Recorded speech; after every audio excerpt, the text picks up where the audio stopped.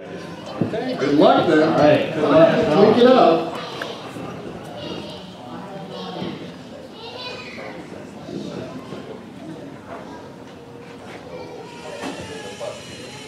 I think, John, you may get the award for having the most colorful wires. And most exposed. And so we're wondering if there was a strategy that you chose for this aesthetic. No. You start off trying to say, oh, I'm going to use green for sensors and red for, and then it just all goes down the toilet halfway through the project. Okay. In future years where we make this a competition event, you'll want to cover those up. Head to head. Yeah, well, also he may, so what you're saying is when you run out of green wires, then you just switch to whatever color is still in the box. Got it. All right. It does seem to be staying on the line, especially even through the... Yeah, you're tracking through the difficult. He's already gone through the most difficult part, so that's really quite excellent. The one thing that I did fail to mention, and this may be something he wants to do for a second round, that there is not anything in the rules that says which direction you need to go. So you may go the other way if you choose. So maybe that would be a faster route, but... just for those who haven't tested, it's the same way. All right, we are coming up, and there we have it. Whoa, that was a good run. One lap. Oh, you're going to do 2 laps? No, one lap in advance. Yeah. The time is 82.32. Lights can change things. No matter what, you have to calibrate these things so you can use the light that's actually there at the time. All right, now we're started. We cross the starting line, and hang there. Oh, yeah, everybody. Okay, unfortunately, reversing course is considered a do not finish. And Mike, we are ready to go. Ready. Presses the start button and steps clear. About this from, I went back to my original settings. sometimes they shave off some of the wood. Just to avoid it. Oh, these corners, you know, people underestimate how difficult it is to do. Yeah, I didn't anticipate. Look at some of those angles. They are very sharp. Yeah. It's like driving in the North Georgia mountains here. I mean, it's almost impossible. Okay. All right, we're looking forward to another tweak from Mike, and you. 2.3 is looking for you. Yeah, exactly. And Dominic. Yes, sir. Hey, tell us about your robot. Yeah.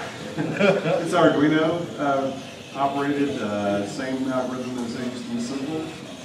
So far so good. Oh! Yeah, you changed it with the Ready. All right. Oh, good start. That's all. All right, here. Handling it all the way. Oh! A little bit of wheel spin there. A little bit of wheel spin. Yeah, we got some severe acceleration here. Excellent run. Oh my, that is rocking. That is okay, so there's a little bit of luck here.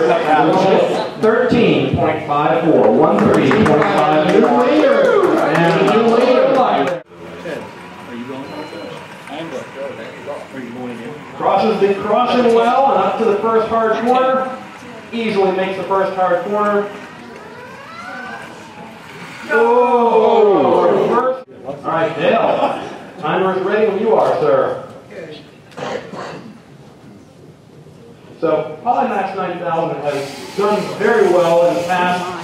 What changes are this year available? I see there's a green LED this year that I didn't see before, and probably some other changes as well. Yeah, the line follower array of 8 photosensors can change from CBS photocell to infrared. All right.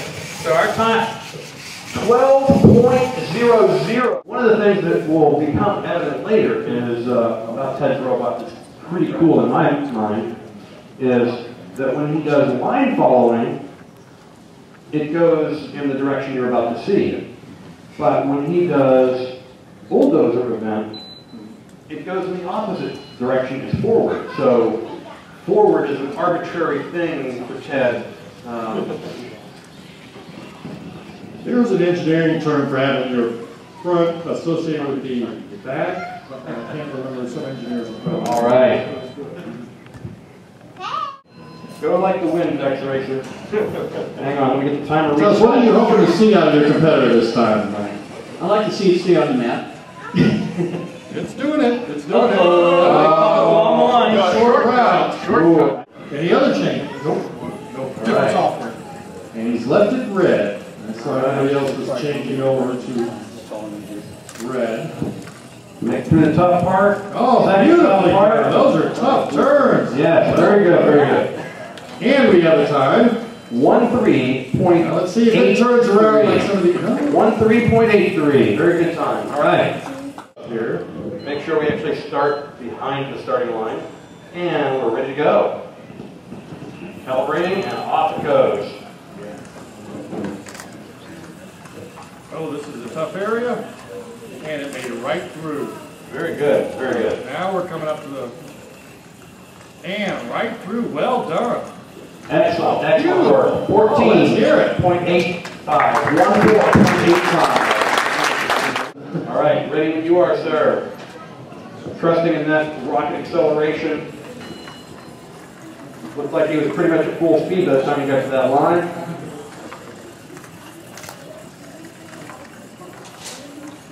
This one seems a little bit smoother this time. Is there slightly different settings on this robot?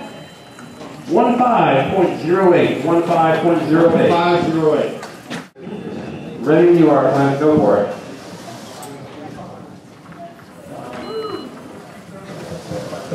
You may notice that little bump there at the starting line. One of the things that, and it actually does say in the rules that there can be gaps and discontinuities, just largely because of the logistics of trying to get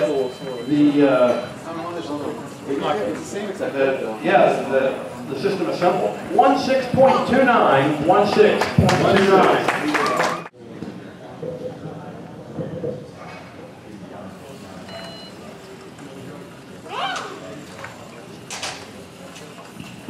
It looks like one of the red competitors here is watching. He's like, oh man.